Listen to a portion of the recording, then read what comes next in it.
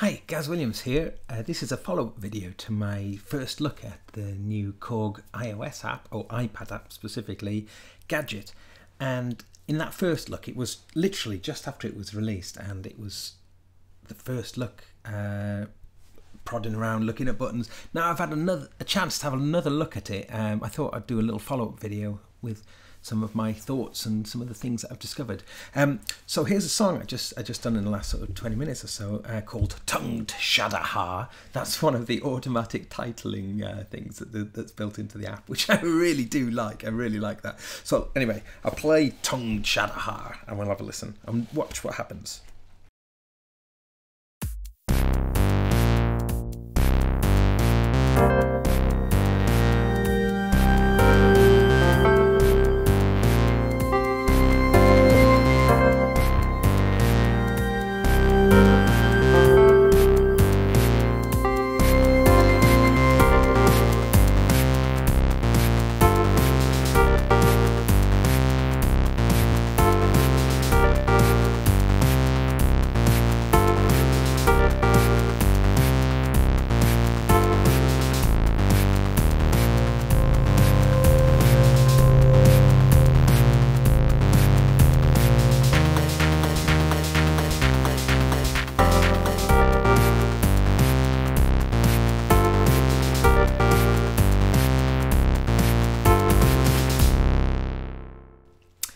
Okay, so that was to demonstrate really the way that the sequencer works, and it's a little bit unusual in that it's moving from top down. It's a little bit like a tracker or something like that, or Ableton Live setting the scenes to play for certain lengths. So the way that you do that in Gadget is that each scene, so these coming down in horizontal strips are the scenes, each scene will automatically, once it's played the longest of the tracks, it'll move to the next scene. So what I mean by each of the tracks can be playing any lengths, like one track. Well, in this case we can see that tracks 3, 4 and 5, which are actually blank, are just essentially 1 bar long. Track 1 is 1 bar long, but track 2 is 2 bars long. So when we play that scene, it won't move to the second scene until it's played the 2 bars. Now, there is a loop function, and if I hit the loop and played it, then it will just stay on the one scene, so you can prepare your scene without it changing. It'll just loop.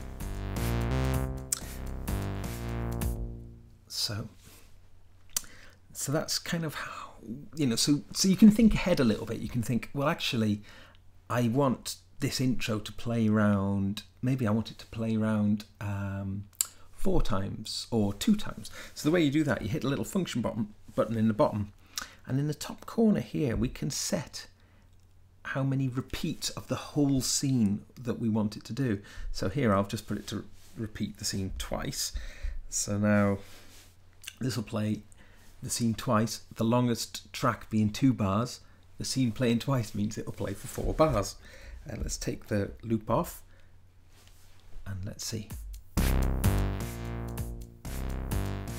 2 bars, 3 bars, 4 bars, and change. So that way you can make your arrangement. So if I decided though that I wanted the scene at the beginning to play, but I wanted like a variation to come in, what I could do is I could duplicate, so I could go into here and I could duplicate that first scene into the slot below. And now with that duplicated, I've got 2 identical copies. So if I go back to my first one and if I set the length to go back to just 1 repeat, similarly with the next one, just to 1 repeat, and now maybe let's just, well, I guess the easiest thing, let's just clear the second track. Okay, so now, if we start the track, if we start it from the top,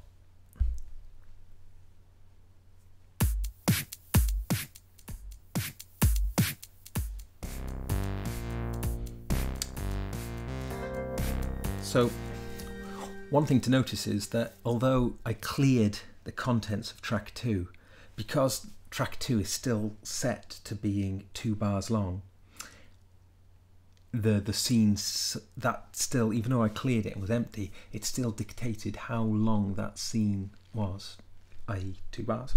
So if I wanted that first scene only just to play 1 bar, I would have to go in to that particular blank one function length, take it down to 1 bar, which seems a little bit silly. I think it'd be good to be able to just completely delete it. You might be able to, I didn't see that. Okay, now what I can also do is say I wanted to move one of those, I wanted to rearrange the order of the scenes. Then without going into that function, you just press and hold on to a part, and you can just drag it and drop it anywhere you want. So that's how you arrange your different scenes. So you can see how you can build things up into a whole song. Now, here's something I discovered earlier that, again, it's not particularly obvious, but let's go into this scene now. I'm going to just take it back to the top, and let's go into this drum pattern. So at the moment, just 1 bar. Now, if I wanted to make this scene 2 bars, well, let's just make it 4 bars for good measure. So I click function at the bottom there, and I increase the bar to 4 bars. Okay. Now, if we tap on these here, we can see that all those 4 bars, bars 2 to 4 are currently empty. So how do we duplicate the pattern? Well, I guess I could go select, drag it all like this, and then what do I do? Well, that's not the way to do it. So you go function and you hit copy, and now copy, it says select source. Well, the source is bar 1, select destination. Well, I could select bar 2, but I've noticed that you can just press all 3. The way automations are carried out is pretty cool, so we'll have a little look at that. If we wanted to automate a parameter of a synthesizer, for instance, then let's just solo and cycle this intro pattern here.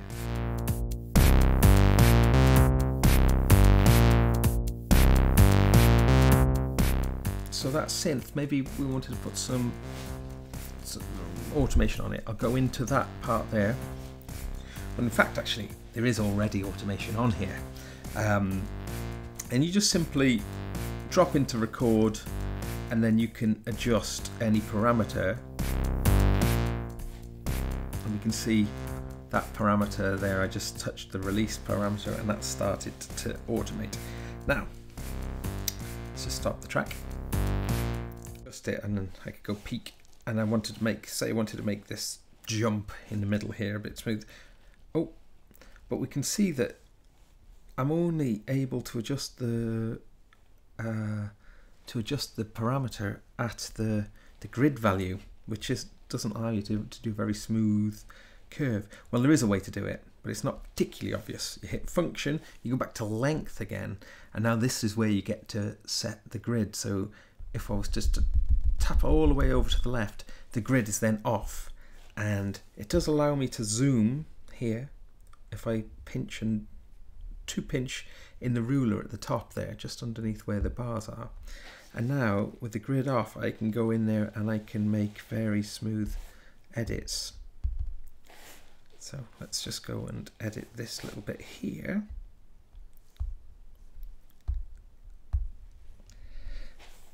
And we can just make it much smoother, like so.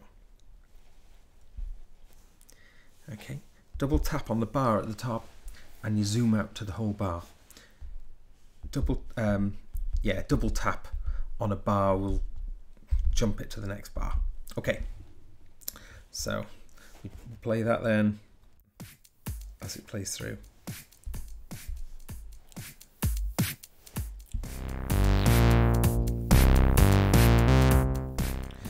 Okay,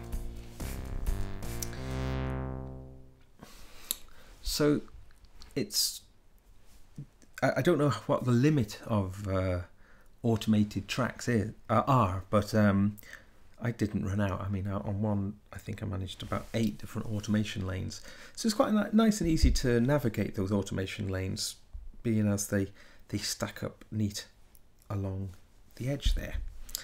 Okay, so I think that's pretty much all we'll look at this time, but hope there was some useful little tips and tricks in there, and this is a very, very cool piece of software. Okay, Gaz Williams, over and out.